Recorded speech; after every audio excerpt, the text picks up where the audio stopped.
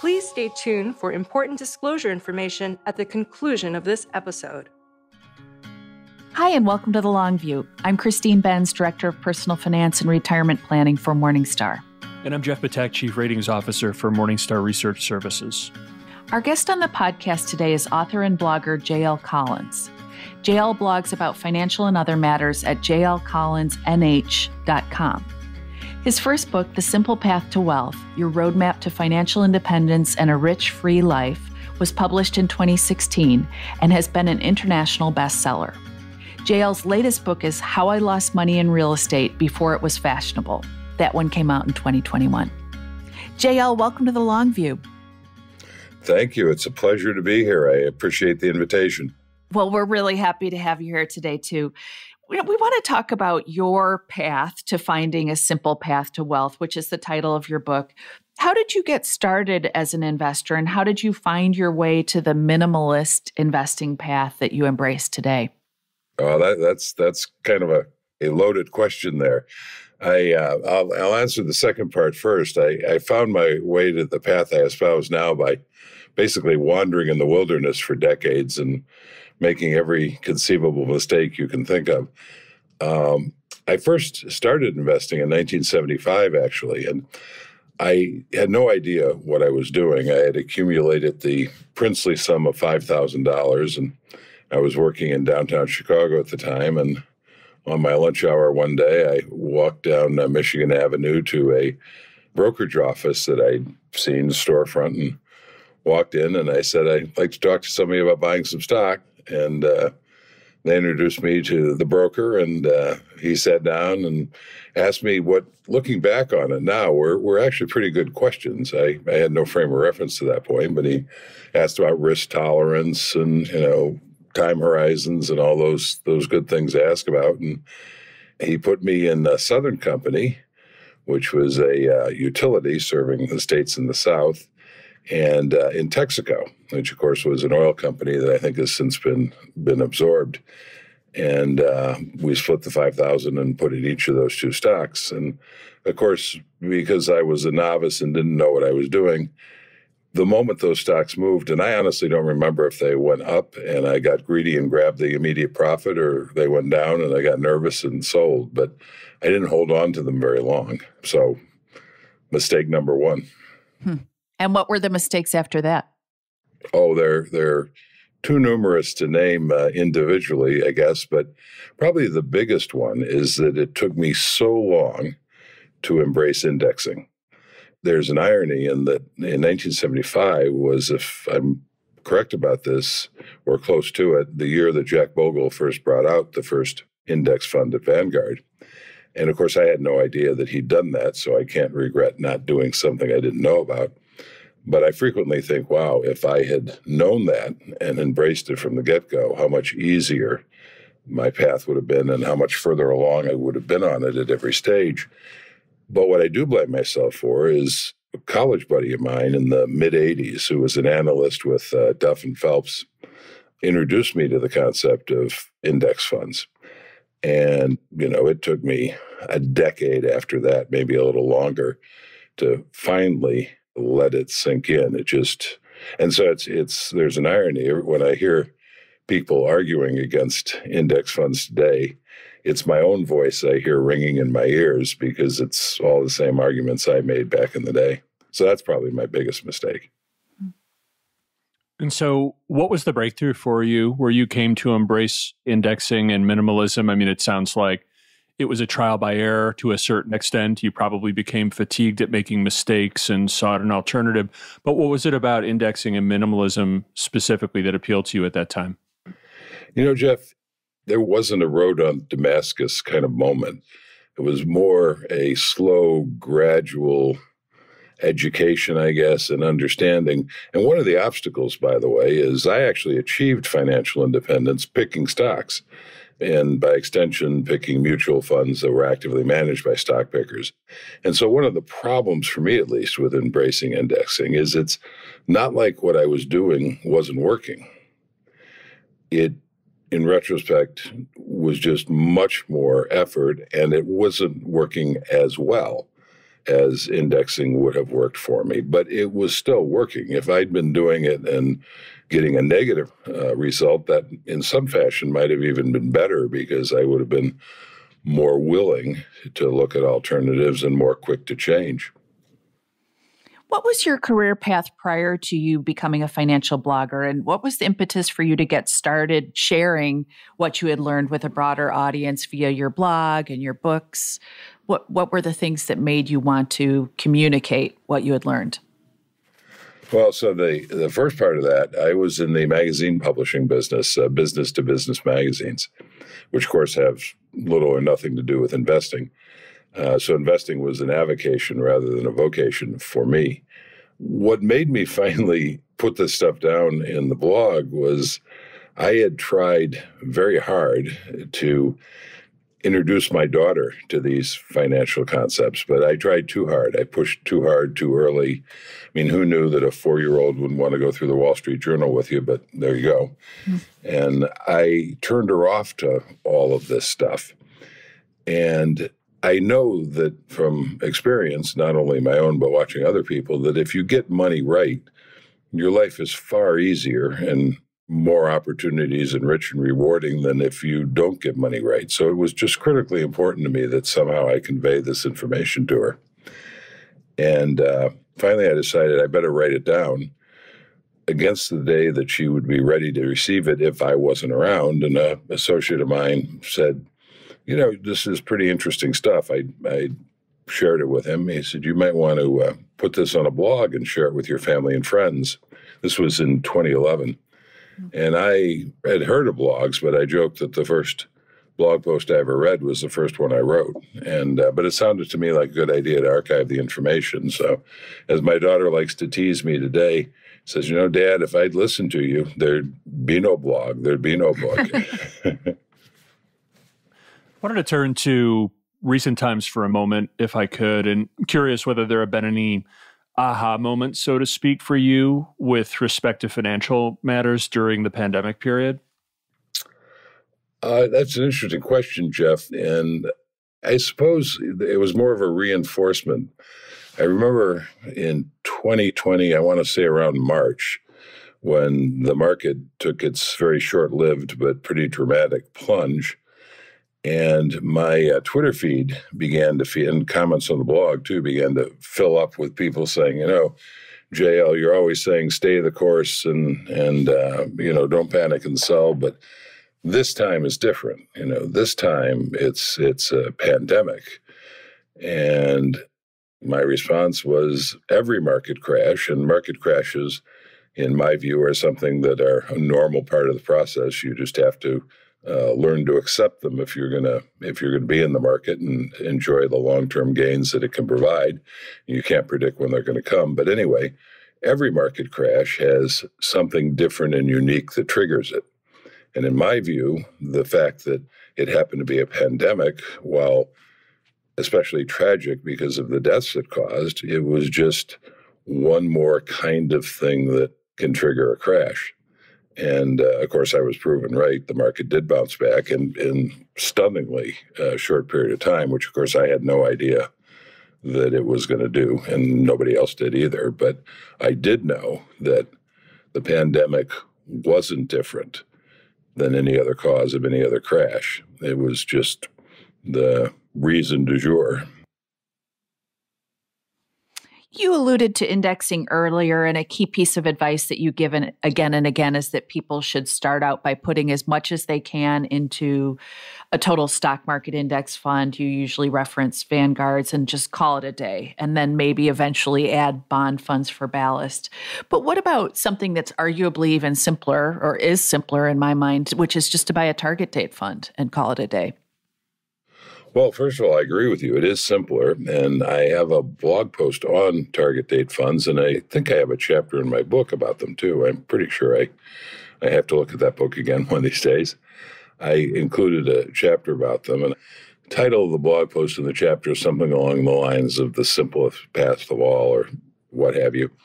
I'm not a huge fan of them because they are a fund of funds, and they own some funds that I wouldn't choose otherwise, but you know, there's some subject matter topics that are just harder for some people to absorb than others. Insurance is a subject, for instance, that makes my eyes glaze over.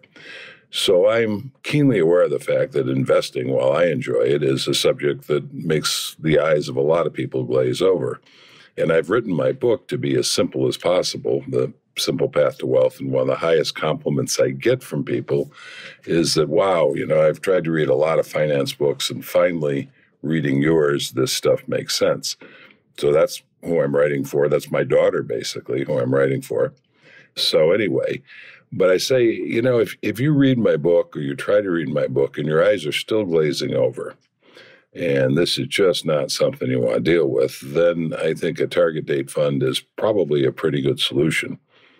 But my book is pretty simple, and it does seem to resonate with a lot of people who are otherwise disinterested in this stuff. So if you can read my book and it makes sense, the principles and approaches make sense, then I think that's the better approach than target date funds. But target date funds are not a bad approach. Maybe to stick with target date funds for a minute, if we could. It sounds like maybe you feel like they overdo it a little bit, not to put words in your mouth, maybe just in terms of the number or type of exposures that are delivered through the fund-of-funds structure. Could you elaborate a little bit on that? Things like if you had to draw it up, wouldn't be a part of a target date fund because you don't really think that they're a necessary, or maybe the target date fund overdoes it in some cases? Yeah, well, for instance, probably the biggest one of those kinds of things are the target date funds have international exposure. And I'm not against international exposure, but I don't see the need for it. And again, they're a fund of funds, so some of those funds have higher expense ratios, higher costs than simply a basic broad-based index fund. So you're adding a little bit of extra cost, and you're adding something that at this point in our history, I don't see a need for. So I guess it would be the international stuff that's the most obvious. So just to follow up on that, does that give you pause, given that it seems like by most measures, non-U.S. stocks are inexpensive relative to U.S. today? I think when people say that, what they overlook is the idea that it's not just the thing you are buying, but it's where you're buying it. So the fact that U.S. stocks are more highly valued than stocks in other parts of the world says something about the neighborhood those stocks live in. So, for instance, there are articles you can type into the internet, and I see these articles on a regular basis of, how much house does $1 million buy in various parts of the United States? And, they'll pick different locations in the United States, and they'll show a picture of a house you can buy in Tennessee for $1 million versus Florida versus California versus New York. And, of course, the house you get for that set price of money is dramatically different depending on where it's located. So I think when people say international stocks are cheap compared to U.S. stocks, well, that's true. Just like houses in Tennessee are probably cheaper than they are in California. But that's taking it a little bit out of context, because houses in California are in a different location than houses in Tennessee, and stocks in the U.S. are in a different neighborhood than stocks in the rest of the world. As much as you're a true believer in total stock market, you've indicated that sometimes you feel a need to scratch an itch to buy an individual stock. What kind of stocks are you attracted to, and how have you done with them? Well, Jeff, I refer to that as having the disease. I am as I think I alluded to earlier, I used to be a stock picker, and I, in fact, achieved financial independence doing that. And there are few things in life that are more intoxicating than choosing a company, buying the stock, and being proven right and watching it go up. That's a pretty addictive feeling, and I still have that addiction. I haven't owned an individual stock, probably since 2013, 2014, something like that. So I am sort of broken myself of the addiction. And one of the reasons is that, I look at it and I say, well, if I were going to buy an individual stock, that, I'm not going to put more than 5% of my net worth in it. I'm not going to build a portfolio of these things because that's counter to my investment approach. So I'd be just selecting one or two. And because if I'm wrong, I don't want it to move the needle too much. Of course, the corollary of that, if I'm right, unless it's some huge gainer, it's not going to move the needle very much otherwise. To answer your question, if I were to do it, and again, I haven't researched these, but I am a big fan and very impressed with Elon Musk. He just seems to be an incredible guy in what he's accomplished. And depending on the price point, and Tesla, I think, has come down pretty dramatic recently, I might be looking at something like Tesla. I'm also very impressed with Zuckerberg. I know a lot of people don't like him, but when I listen to him being interviewed, he strikes me as an incredibly bright, incredibly thoughtful guy. And I think that's another stock that's been beaten down recently, and I imagine probably has some potential. And of course, both those stocks they're not value stocks, shall we say, so they're kind of high flyers. And I suppose if I were going to add some spice to my index funds, I would want to look at that kind of thing. But again, I don't do it. And the other thing is that I own Facebook and Tesla by virtue of my BTSAX. If I can quick follow up on that, I suppose given the success that you had in achieving financial independence through stock picking, you could have made the choice to evangelize for the brand of stock picking that made you successful, but you made a different choice. Can you just talk about, how it is you concluded that the right path to try to lead people towards is sort of this more minimalist indexing centric approach that you ultimately embraced? Well, I think when you look at the research, and ever since index funds came, index funds were not warmly received by the investment community, primarily because the fees are so low, and if you're an investment professional, there's less opportunity to get a bigger part of the client's money out of them. So there was a lot of pushback against index funds from the very beginning, but then the longer they were around, the more research about them came out, and it just became more and more evident that it's very, very difficult for a stock picker or a actively managed mutual fund to outperform the index over time. There's a certain percentage, and I think it's like 20 or 25% that will outperform it on any given year. But as you go out 3 years, that percentage drops, and by the time you go out 30 years, there's less than 1%, which is statistically zero. So, as Jack Bogle once said, performance comes and goes, but fees are forever. And of course, fees are one of the reasons that active management is at a disadvantage to index funds as well. So, I've now forgotten your question, Jeff, but maybe that answered it. It did. Thank you. What were your thoughts as you watched this whole meme stock phenomenon unfold over the past couple of years? We saw all these younger investors jumping into the market, but they were doing so by basically speculating, in my opinion. What were your thoughts when you were sort of watching that unfold?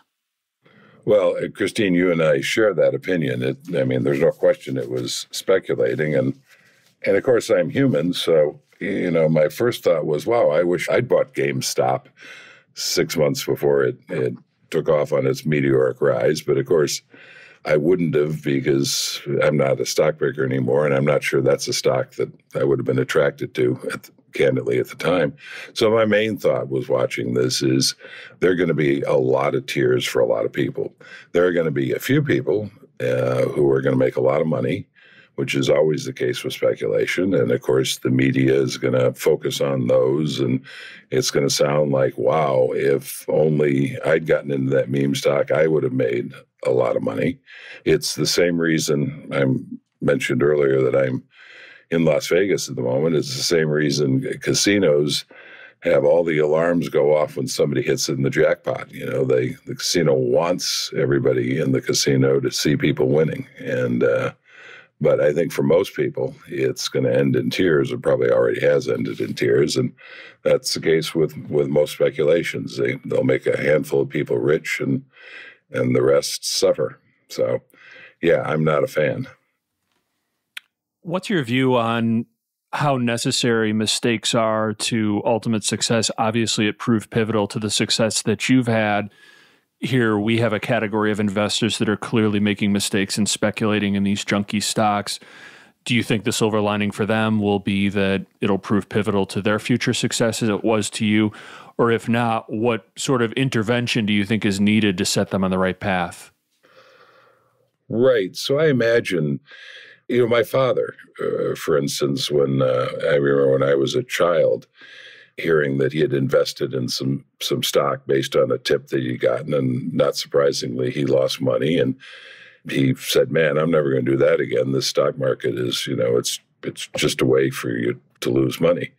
And I imagine that's going to be the reaction of a lot of these people who go into these meme stocks or who just go into the stock market in general without taking the time to educate themselves. And, it's the market will leave you bloody if you do that. And most people are going to say, "Wow, that's a terrible thing. That's just gambling. I'm not going to go near that again."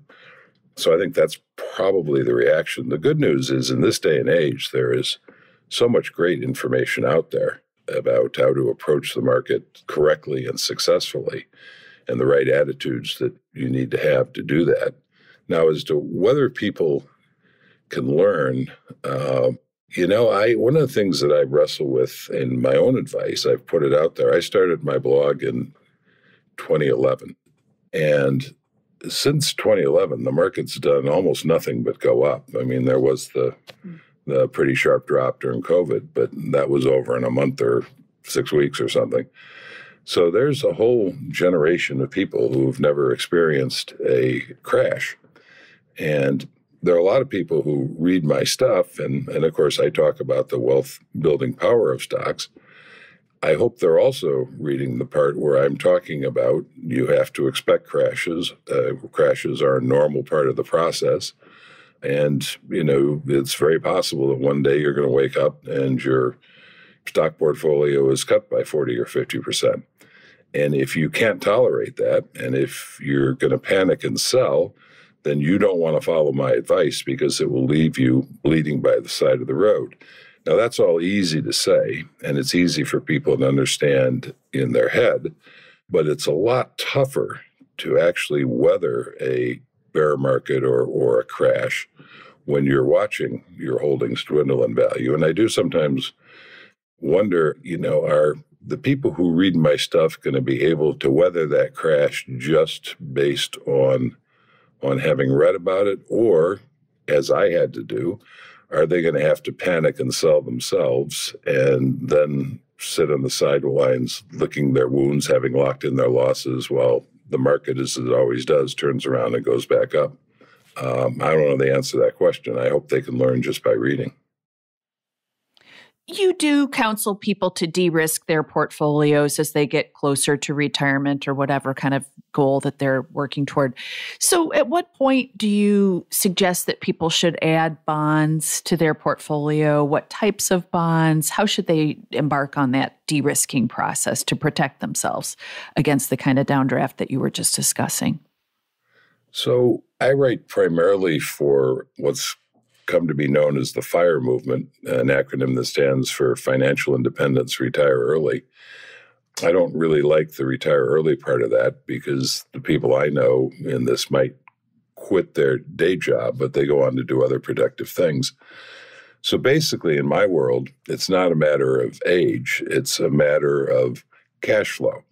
So when you're working and you have cash flowing in, and if you're smart and you're following my advice, you're taking a significant portion of that and you're channeling it towards your investments, that's what allows you to benefit from the volatility of the market.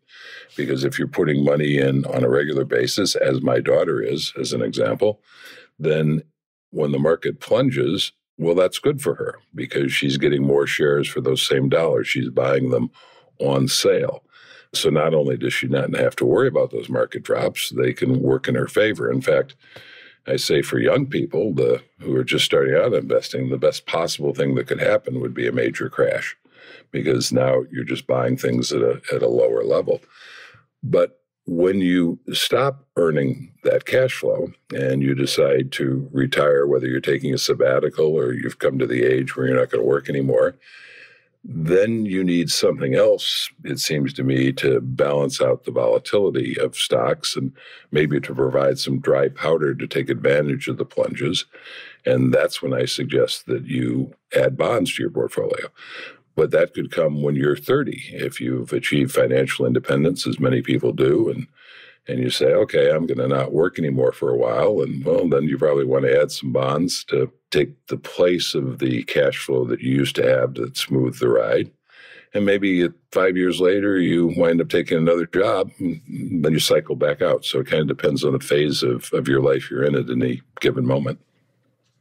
I wanted to shift and ask you about retirement income. I think you've said that the 4% guideline can be a good starting point for people who want to decide if they've saved enough to be financially independent. Are you concerned that 4% could be too high in an era in which equity valuations are quite high and bond yields are so low? I think there's been a lot of hand-wringing about the 4% rule of late in the last few years, and it kind of reminds me of a few hundred years ago.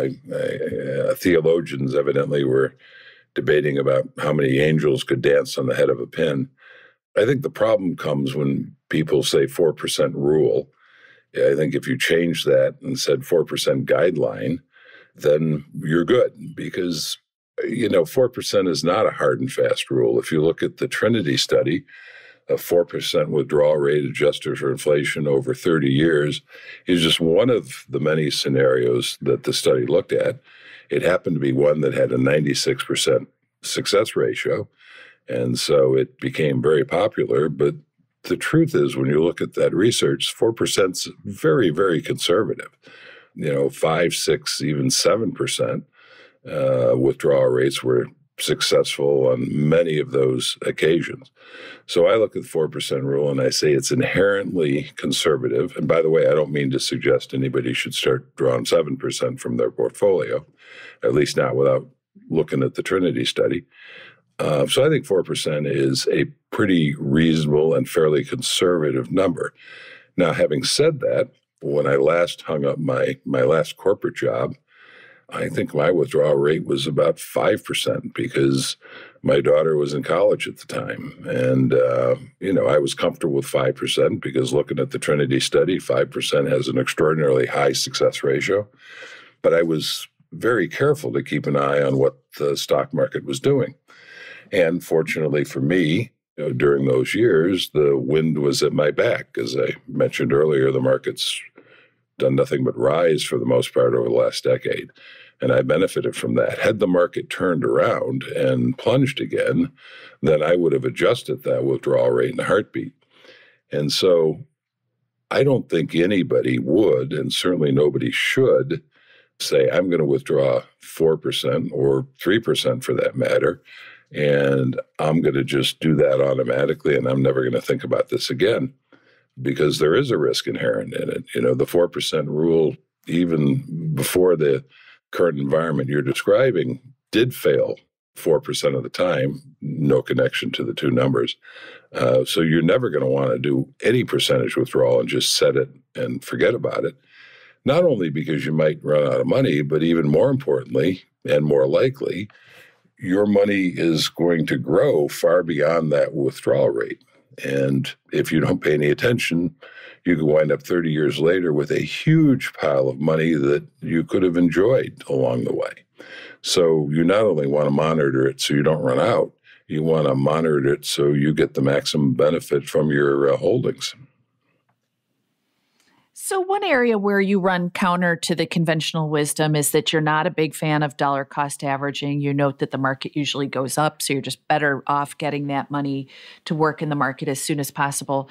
That makes sense for people with long time horizons. But what about for people who are closer to drawdown or financial independence, whatever you want to call it, who do come into a large sum of money? Are they better off kind of dribbling it in over time to protect themselves against the risk of like plowing a bunch of money to work into the market at precisely the wrong time? So, Christine, first of all, let's and you've alluded to this already, but let's be clear that when I was talking about my daughter and she's putting money in on a regular basis and that smooths the ride, that's a form of dollar cost averaging, and I'm very much in favor of that. But the kind of dollar cost averaging you're asking about, and you did make this clear, is what if you wind up with a lump sum of money for whatever reason? And in that case, as you correctly say, I am not a fan. And my thinking about it is this.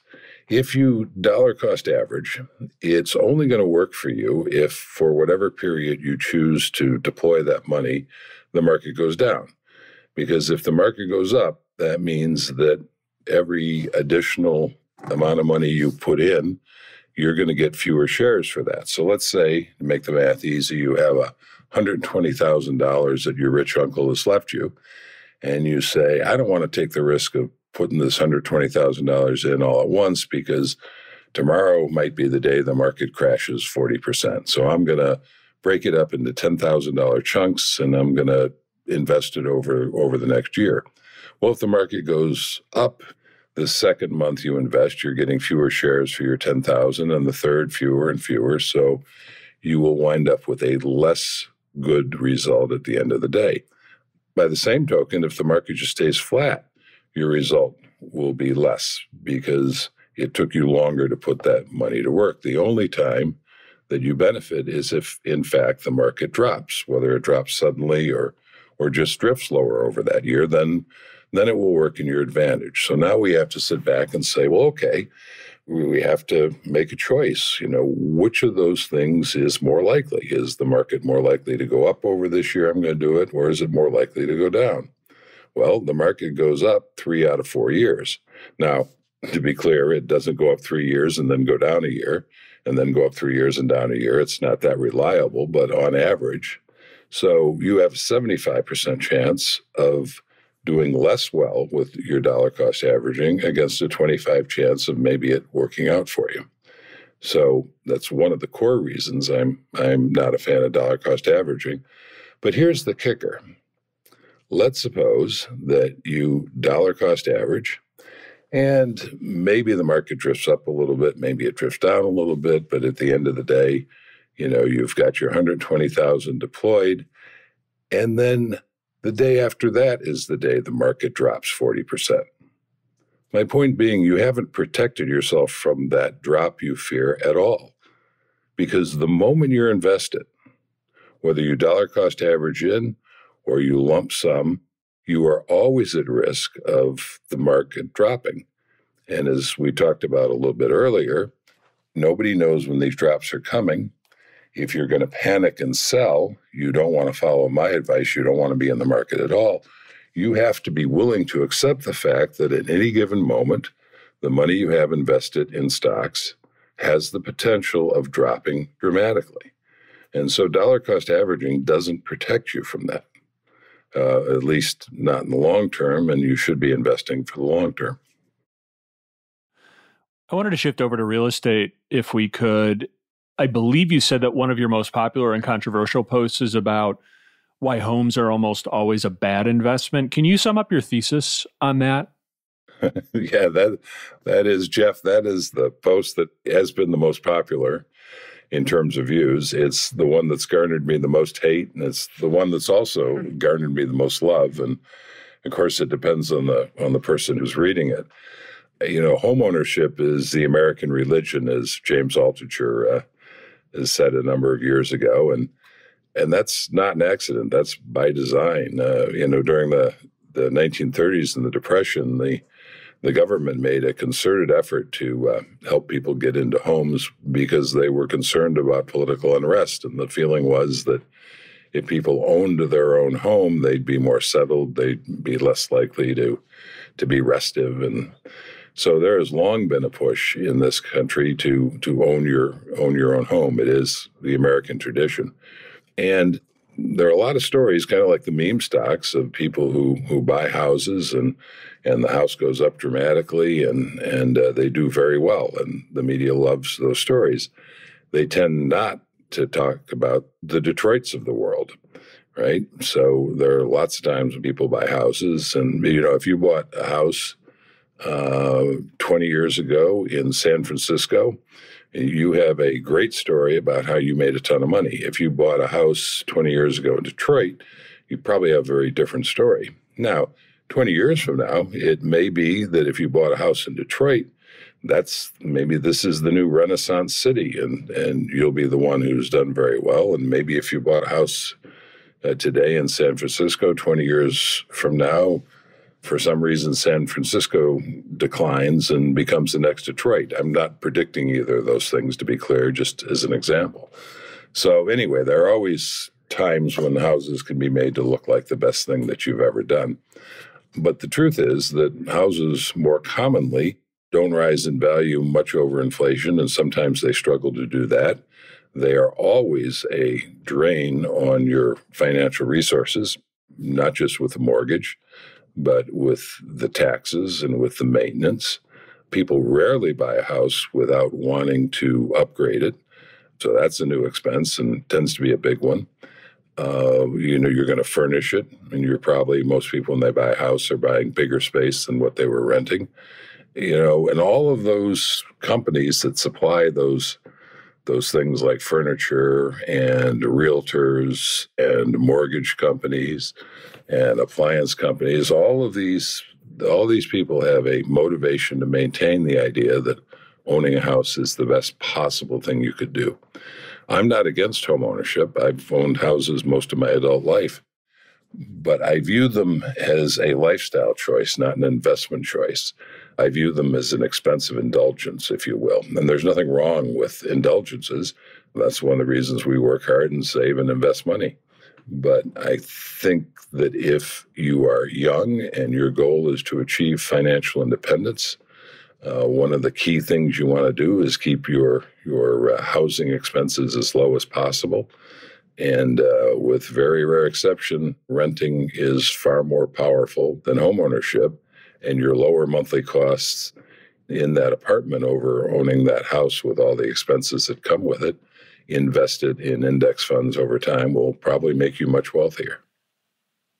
So a counterpoint is that the fact is that homes are really illiquid, so that keeps people from rating them, which is something that you can't say of liquid investment accounts. Can you talk about that? I know you've talked about this in your blog about how home ownership might actually make sense for people who would otherwise have trouble saving.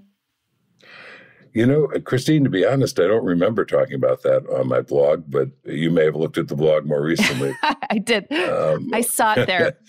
But I do agree with that. And my own parents were a good example of that. I think I mentioned a little bit earlier in our conversation that my dad had dabbled with stocks based on some tips, and he got burned, and that was the end of that. And when he died, and he died at a fairly young age of emphysema, he was a cigarette smoker, the only asset he left behind was the paid-off house. And, of course, that was salvation for my mother. So a great example of just what you're talking about. And from that point of view, for somebody who lacks discipline or doesn't even think about it, like my parents, owning a house long-term can wind up being a valuable asset. Now, of course, in today's world, it's a lot easier to take the equity out of your house. There's a lot of promotion designed to encourage people to do that, so it's less of a slam dunk from that point of view.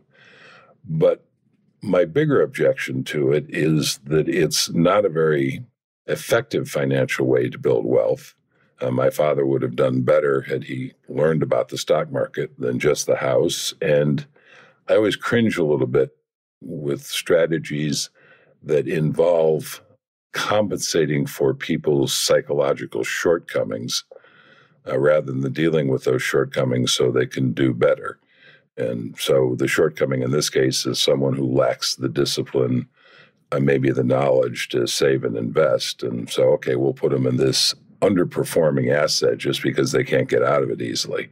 But on the other hand, I realize that there are a lot of people who are in that situation and maybe don't have access to the information to get out of it. And home ownership for them, like it was for my parents, might turn out to be a great blessing. Yeah, as you point out, sometimes people can get lucky in the property market. But do you think that with today's rapidly accelerating home prices, that new buyers are apt to be especially unlucky with their timing? That, Jeff, is a question that pertains to us personally. We our life is nomadic, and we have a little cottage on Lake Michigan. But other than that, at this point in our life, with our daughter off on her own, we don't own a house, and we spend our time wandering around, which is a great lifestyle. But as I'm getting older, I'm thinking, I really do need to figure out where I'm going to settle down for the final chapter. So we have begun in our travels thinking, well, what about this place? What about this place? And should we buy here? Should we buy there? And of course, as you alluded to, housing prices have just exploded on the upside over the last couple of years. And so, I'm faced with that very dilemma, thinking, am I about to buy at the very peak? And particularly seeing as we're probably most likely to build a house, and that's a 12-month process. So am I about to commit to a very expensive indulgence and not even have access to it for the next 12 months, only to find when it's time to move in, its value has been cut in half, like in '07, '08. So yeah, I don't know the answer. If anybody does, I'd love them to share it with me. So sticking with real estate for a second longer, you mentioned that you're active in the FIRE community, which is the Financial Independence Retire Early group. Many of these folks, and Jeff and I have interviewed several of them on this podcast, they focus on passive income, generating passive income, especially from property ownership to help fund their living expenses. What's your thought on that strategy? I used to own investment real estate when I was a younger man. And in fact, my latest book, which came out last fall, is titled How I Lost Money in Real Estate Before It Was Fashionable. Lost being the operative word. It's the sad tale of the very first piece of real estate I ever bought, which was a condo in Chicago. And, if somebody sat down and made up a list of all the potential mistakes you could make buying real estate, it's like I went through that list and checked them all off before I signed the papers. But from that, it was also, while it was a brutal experience and a financially tough, it was great education. And I went on to own property, investment property, and did fairly well with it. But I stepped away from it because it just was too much like work. And it was not the kind of work that I personally enjoyed. And so I don't see real estate as being passive. And I know that people make the case, well, I can get a property manager and what have you. But for anybody who's ever had a job where you're managing people, you know that managing people is not passive. And if you have a property manager, you're going to have to manage the manager. So I don't see real estate as being a passive investment. I think it can be a great investment. It can be a very lucrative investment, but in my world, you need to think of it also as a part-time job. And whether you try to find a property manager or you manage it yourself. And so that's really the comparison you're making is this a good investment, not only a good way to deploy not only my money, but a big chunk of my time, or at least some chunk of my time. Whereas broad-based index fund is only deploying your money. It takes virtually none of your time. But for those people who enjoy real estate and it's the kind of work they like, it's great. A lot of your readers look to you to share wisdom on how they should approach their financial lives. Where do you look for wisdom on an ongoing basis? Are there any columnists, authors, thinkers who you especially appreciate? I know you mentioned Jack Bogle earlier, so we can cross him off the list. Who besides Jack Bogle? Well, Jack Bogle is certainly, before we cross him off the list, let me just say he's a fiscal saint. The investing world for the average investor is far, far, far better because of Jack Bogle and what he did. And I'm old enough to have lived in that investing world before Jack Bogle.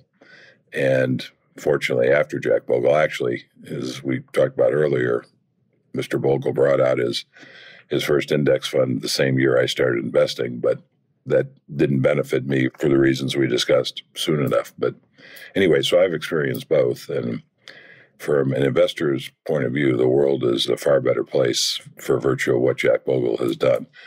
So far and away, number one. The other thing is, there is so much great information out there these days that wasn't available when I was first starting. In the very beginning of our conversation, I mentioned that I found my way wandering in the wilderness, basically.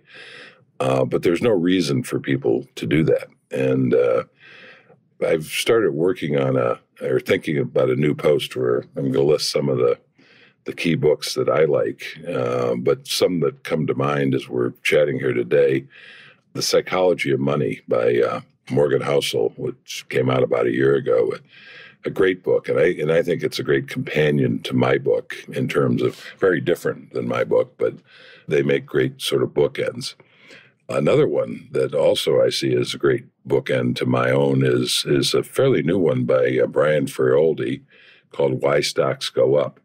And for somebody who's brand new to the stock market and just trying to understand what this is and what are stocks and what are bonds and what's the Federal Reserve, and he just does an incredible job of walking through and explaining this stuff. And again, I think a great companion to my own book, if I can say it. And it's a book, by the way, that'll sit on my desk going forward just as a reference, because there are a lot of things that people say, what's the Federal Reserve, JL? And I think, well, I kind of blunder around trying to explain that because I've never really thought about it. Well, Brian gives a very succinct explanation of what the Federal Reserve is, certainly more so than I could do off the top of my head.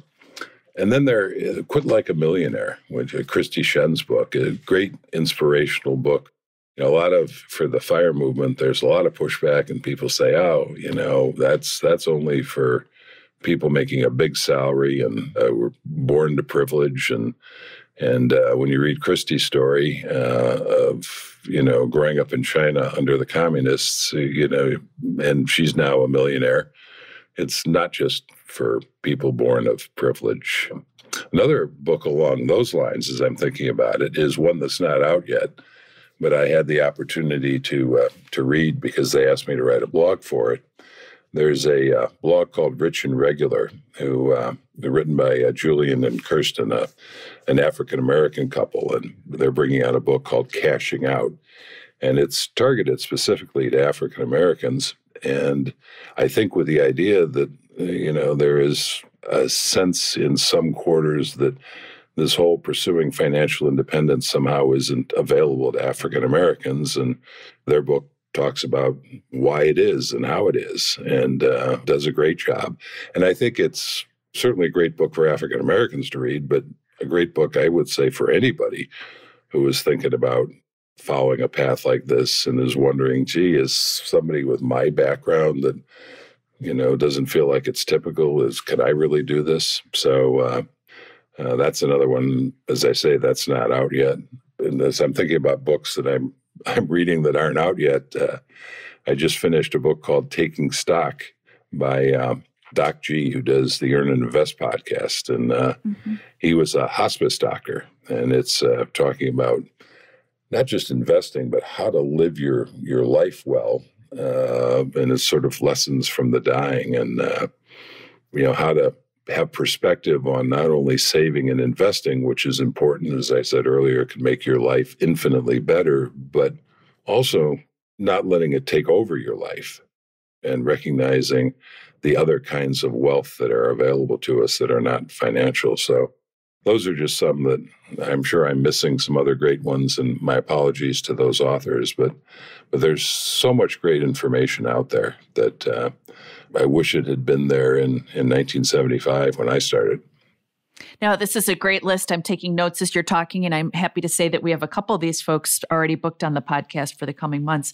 Just to close, I wanted to get back to your simple path to wealth. I think if people have been listening, they've concluded buy total stock market index, add bonds as you go along, avoid home ownership. What are a couple of the other key precepts that run through that simple path to wealth?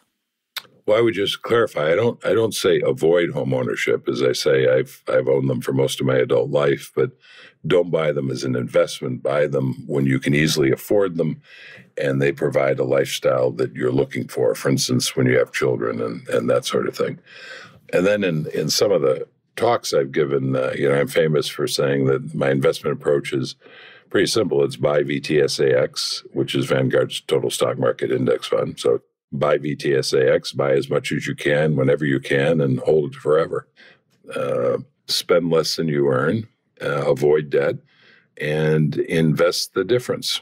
And those are the three keys. You can't become wealthy if you're carrying debt. And, debt is, I have a chapter in the book called The Unacceptable Burden. You can't become wealthy if you spend every dime that comes into your possession. Or, more accurately, when people say, JL, that sounds like deprivation, having to set aside money that I can't spend in order to invest. And in my view, I've never seen it as deprivation. I've seen it as buying something that's more important. In fact, I've come to say these days that I've spent every dime that has ever come into my possession, and I spend it almost immediately. It's just that I've spent at least half of those dimes over the years buying the thing that was most important to me, and that's my freedom. That's my time. And you buy your freedom and your time by virtue of having investments. So that's why I diverted 50% of my income over the years to my investments. I was buying what was most important to me. I was spending that money. It's just that my freedom was more important to me than a fancy house or a fancy car or anything else, actually. So. Well, JL, this has been a terrific, thought-provoking conversation. Thank you so much for taking time out of your schedule to be with us. Well, again, thank you for the invitation. I've had a lot of fun hanging out with you guys, and the time flew by. We enjoyed it too. Thank you so much. Thank you for joining us on The Long View. If you could, please take a moment to subscribe to and rate the podcast on Apple, Spotify, or wherever you get your podcasts. You can follow us on Twitter at Christine_Benz. And at SYouth1, which is SYOUTH and the number 1. George Cassidy is our engineer for the podcast, and Carrie Gretchick produces the show notes each week. Finally, we'd love to get your feedback. If you have a comment or a guest idea, please email us at thelongview@morningstar.com. Until next time, thanks for joining us. This recording is for informational purposes only and should not be considered investment advice. Opinions expressed are as of the date of recording. Such opinions are subject to change. The views and opinions of guests on this program are not necessarily those of Morningstar, Inc. and its affiliates. Morningstar and its affiliates are not affiliated with this guest or his or her business affiliates unless otherwise stated. Morningstar does not guarantee the accuracy or the completeness of the data presented herein. Jeff Patak is an employee of Morningstar Research Services, LLC.